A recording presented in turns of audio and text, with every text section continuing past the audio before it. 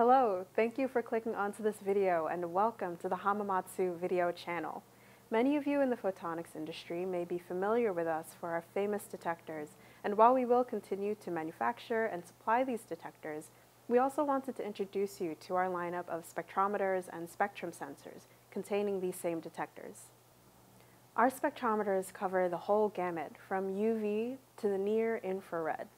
From our gratings-based options to our interferometer-based options, our spectrometers provide the accuracy, resolution, and sensitivity users require, and all in form factors that are magnitudes smaller than benchtop spectrometers.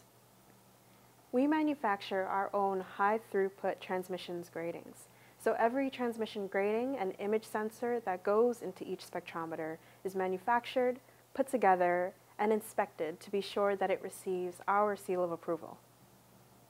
So whether you're looking to measure sugar content in fruit or distinguish between pharmaceutical components through their Sears-Raman response, our compact spectrometer sizes paired with their high-quality performance make these options beneficial for users looking to take their measurements out from the lab and onto the field. Today, we'll be presenting one of our spectrometer options. We'll share an example test setup, run through some sample data to give you an idea of what type of analysis is possible using our standard evaluation software. We'll introduce some alternative evaluation software options and discuss possible applications using this spectrometer. Included in Hamamatsu's lineup of spectrometers, we have the micro-spectrometers, ideal for handheld implementations. Shown here is the award-winning micro-spectrometer sensor head. Contained within this compact, hermetically sealed metal package is a grating chip, a high-sensitivity 288-pixel CMOS active pixel sensor, suitable for measurements in the visible to the near-infrared range, and showcasing a typical resolution of 10 to 12 nanometers. Since power and readout electronics are not designed into the sensor head, we offer a value-added solution in the form of a micro-spectrometer module. This is the C13985-20. This option is ideal for handheld implementations in OEM applications such as colorimetry, fluorescence measurements, food inspection, point of care, and water quality monitoring. This module consists of the micro-spectrometer sensor head with SMA connector and driver circuit with micro USB interface.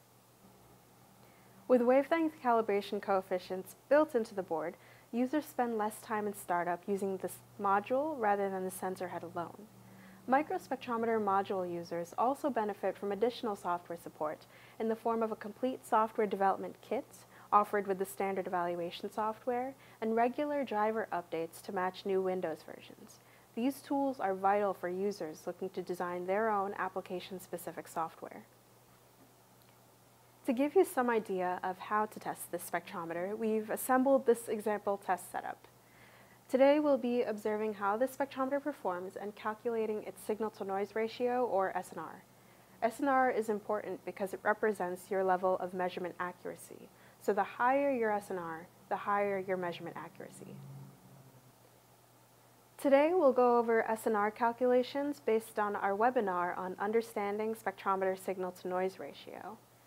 So to go over the hardware for today, in addition to the C13985-20, we have a USB cable, a halogen source, 2 fiber optic cables, an iris, and a PC. We've had our light source plugged in and going through warm-up for about 30 minutes to ensure stable output.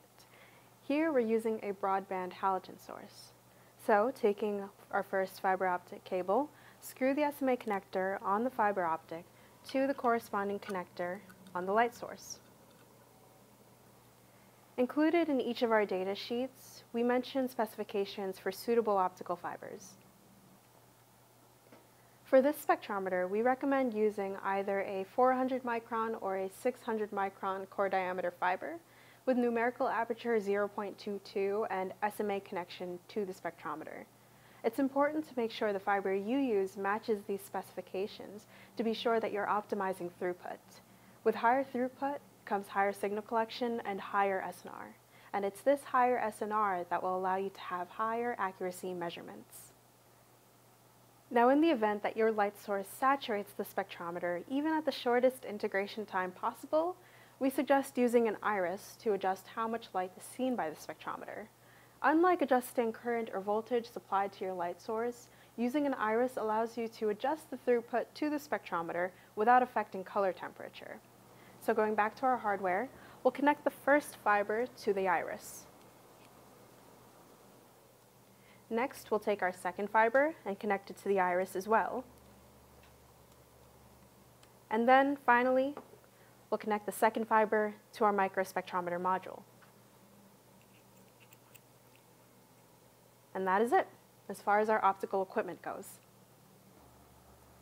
Moving on to electronics, all this spectrometer requires is USB bus power, making it ideal for portable implementations where a benchtop power supply may not be available. So, taking our USB cable, we'll connect the micro USB end to the spectrometer, the USB end to our PC, and that's it. We're able to move on to testing. When you first receive a spectrometer from Hamamatsu, depending on the model, it can come with the corresponding USB cable, CD with evaluation software, hardware instruction manual, and software instruction manual. We offer different types of software. In general, our software is intended for initial testing. Functions include setting parameters to control spectrometer measurement, applying dark subtraction to light measurements, and performing Gaussian fitting to plots. The files saved from our software are typically in CSV format, allowing for users to analyze data as they require.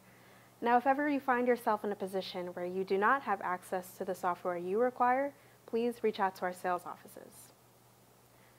So going back to testing, We'll start off by opening the appropriate software for the C13985-20. Once the microspectrometer module is connected and recognized by the PC, the software should allow for immediate startup. So we'll begin by monitoring output on the spectrometer. To do so, we'll go over to Tool tab and then we'll select Set Parameter. Here we'll see some options to toggle with. For now, we'll set the integration time to the minimum, 270 microseconds. The maximum integration time, as seen on the datasheet, is 1 second. When selecting an integration time, keep in mind that the higher the integration time, the higher the dark counts and the longer the measurement period, but also the higher the signal collection. So, closing the tab, we'll open the shutter on our light source and we'll click this button to monitor output. Plotted, we see a maximum of 3,800 A to D counts. With 12-bit resolution, the microspectrometer module is capable of outputting up to around 4,000 A to D counts. We can increase the A to D counts displayed either by increasing the integration time or increasing the opening on the iris. Again, higher A to D counts indicates higher signal collected, so therefore higher SNR. So now that we have an idea of the responsiveness of this spectrometer, we can move on to take measurements. We'll start off by taking a dark measurement to get a baseline idea of the dark noise levels. So going back to our set parameter, we'll set the number of scan counts to 100 and the number of average counts to 100 as well. Closing this tab, we'll now close the shutter on the light source and select this button to take a dark measurement. This data is pre-assigned based on the button selected for the measurement. And going back to the parameters that we just set, the data will reflect 100 columns of dark scans, with the leading column the average of all 100 scans. Looking at the gauge on the bottom right, we see that each scan is measured until a total of 100 is collected.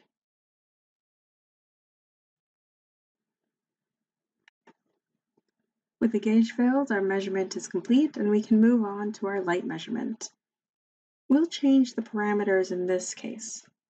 So going back to set parameters, we'll adjust this to have a scan count of 100 still, but in this case an average count of 1. Opening the shutter on our light source, we'll now select this button to take a light measurement. Again, looking at the gauge, we see 100 scans have been collected, and the measurement is complete. We can now move on to data analysis. For this, we'll go to File and select Save Text Data. Alright, so let's open up our data and see what we've recorded. If we look over to the first column, we'll see the wavelengths that were measured.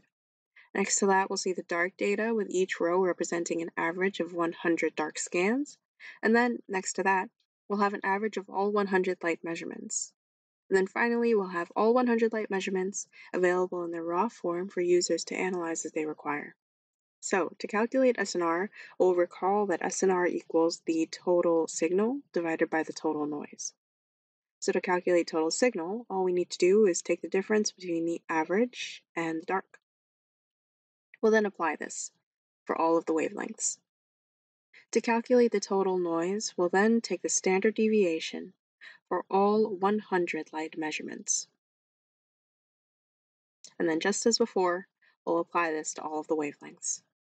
So that finally, to calculate SNR, we'll simply take the total signal and then divide it by the total noise, and apply it again to all of the wavelengths. So we can plot the data we've just calculated. If we put total signal and total noise on one axis and SNR on the other axis, we'll get the following. If we look at the total signal versus wavelength plot, we see the same figure that was displayed in the evaluation software originally. If we look at the SNR versus wavelength plot, we'll see that we get a maximum SNR of about 180 at the 720 nanometer mark. Now this plot shows us how SNR will vary depending on the incident wavelength of light. So to ensure that you have a maximum SNR, it's important that you're aware of the wavelength range of interest and how it corresponds to the spectrometer sensitivity. With a theoretical SNR of 300 for this spectrometer, we're not too far off target. Another plot we put together is the log noise versus the log signal, essentially the photon transfer curve. Now, if we look at this lower signal level, we'll see how the plots are dominated by the dark noise. However, as signal levels increase, we hit a point and the shot noise overcomes the dark noise, and the system becomes more shot noise limited. So while it's ideal to operate in the shot noise limited regime of light levels, this is not always possible, but this plot shows the importance of knowing your light levels to know what noise floor in the spectrometer needs to be overcome and what light level is achievable for shot noise limited operation. These compact and smart designs open the door to new applications.